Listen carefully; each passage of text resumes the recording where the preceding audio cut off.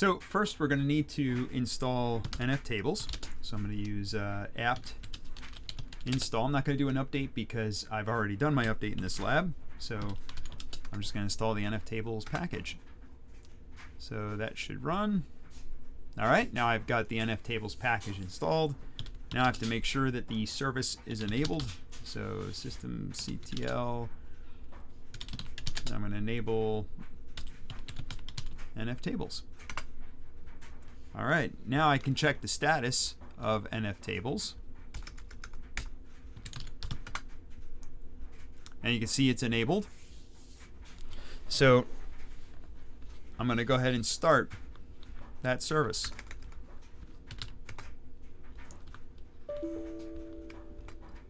And you can see now it's active and running. So now I'm going to check to see what these firewall rules look like right now. So the firewall rules are going to be in a text file. I'm going to use VI to take a look at that text file. So we're going to look at etc, and then there should be an nftables.conf file. And here it is. So really not much is going on in here. There's nothing set up in here yet.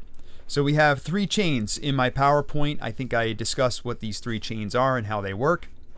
You have an input chain, a forward chain, and an output chain. So the input chain is for evaluating network traffic coming into the system. If that traffic is destined for the system itself, then it's going to, the input's going to allow that traffic in, and it's going to go through whatever process, and then it's going to go to an output chain. So I can create rules that filter traffic coming from my system with an output chain. Now some traffic is just transiting through the system. For example, if it's operating as a router, and that's where you would put rules related to the forward chain. So if it never gets processed, so it's not traffic that's being generated from the system, it's traffic that came through the input chain, it's now going directly out, so that'll be through an output chain. So we're going to need to edit this file. I'm just going to go ahead and quit from VI. We're going to have to edit this file. Now the easy way to edit these files, I showed you how to use Notepad++, but you have to get the file in a spot that you can access it.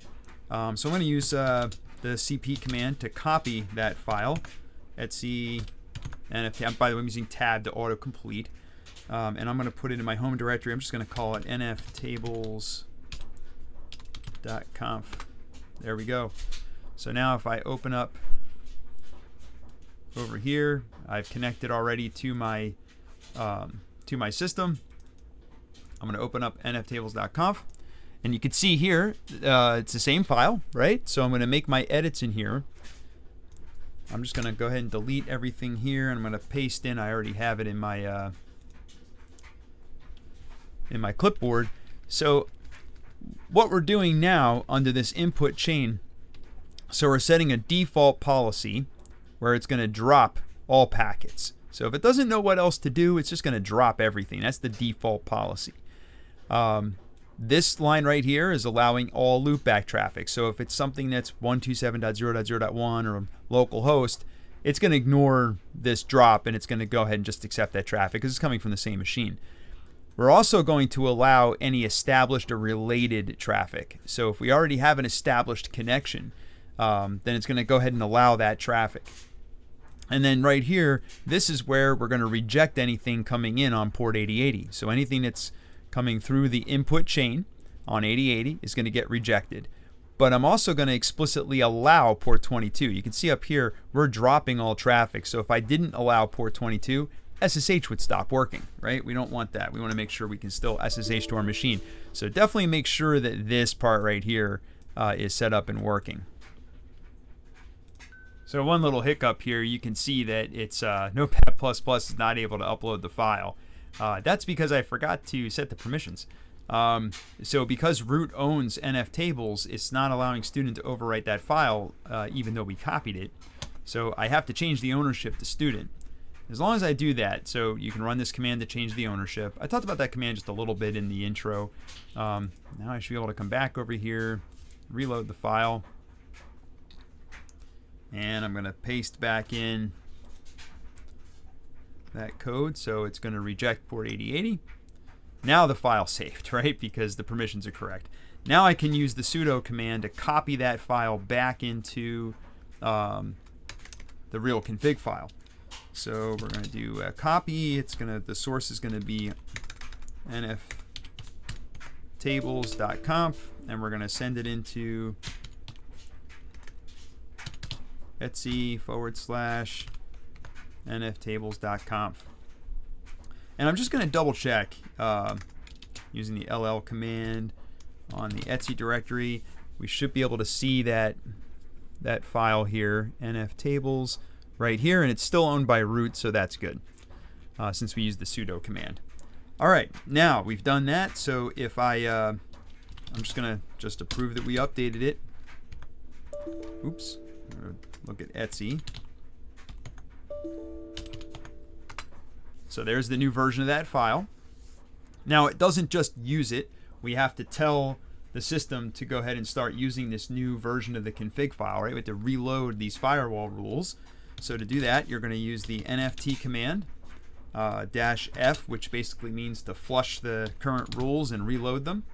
And I'm going to point it to that new file. So that should have reloaded the rules. We can verify that it's running on these rules by using the list ruleset. So looking at list ruleset command, now notice it doesn't show me all the comments here. It's only showing you what it's actually doing, right? So in the config file itself, we've got some comments in here so we know what it's doing. This really kind of helps give us some clarity, you know, when we're looking at these types of config files. But when I just show what the rule set is that it's running off of for the input chain, you can see it just has the raw rules listed here.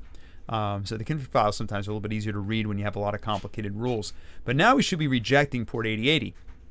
So now I should be able to confirm that this service is not working, or is not going to allow traffic. So I'm going to run that netcat command. We're going to listen on port 8080. So that's running. I'm going to come over here. I'm going to try to connect on 8080, and you can see it says connection refused. So that worked. It refused the connection. Now I want to show you something a little bit different here.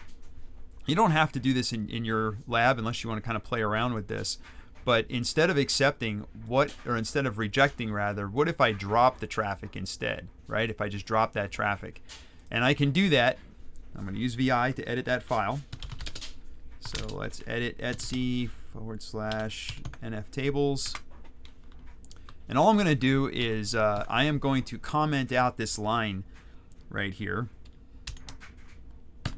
So if I comment this line, it's no longer going to reject 8080. Instead, it's going to follow the default behavior, which is up here where it's going to drop. So let me go ahead and save that. So now we're going to drop traffic instead of rejecting, instead of actively rejecting. When we do that, that means when the client over here connects, netcat may, oh, I forgot I have to reload the, we have to flush our rules and reload them. And if you want to check that, you know, sometimes it's good to double check that it's actually using the new rules, which it is here. You can see it disappeared, that rejection. It's just going to do drop on everything. The only thing that's going to get accepted here is port 22. I'm going to come back over here and run my netcat command. Come over here and try to connect. And instead of getting connection refused, now it thinks it connected, right? It's sending traffic. I'm typing stuff here, but if I come back over here, there should be nothing happening because the traffic's just getting dropped. So it's getting silently dropped. It's not actively saying, hey, I'm refusing this connection. It's just dropping it, right? So eventually this client will time out, realizing that, hey, I'm not getting any acknowledgments on any of these packets that I'm sending or any of these segments that I'm sending. So that's kind of the difference between accept or reject and drop, right? So 3 different operations. One of them's kind of silent, the other one's active, saying I'm not taking this connection. The other one is it's just never able to get there, the traffic. All right, so that worked. So go ahead and move on to the next step.